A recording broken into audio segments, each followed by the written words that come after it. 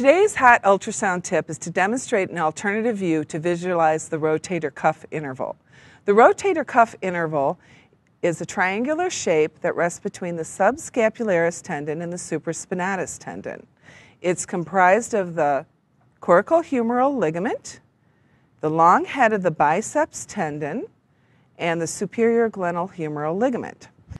So in order to visualize the rotator cuff interval, we want the palm turned up, the elbow flexed to 90 degrees.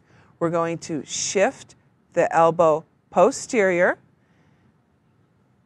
and externally rotate the arm, which will bring the subscapularis into view.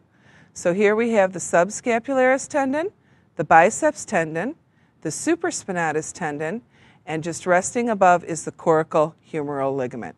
That's your Gulfcoast Ultrasound tip of the day. Now you give it a try. So Elena, how did you hurt your arm?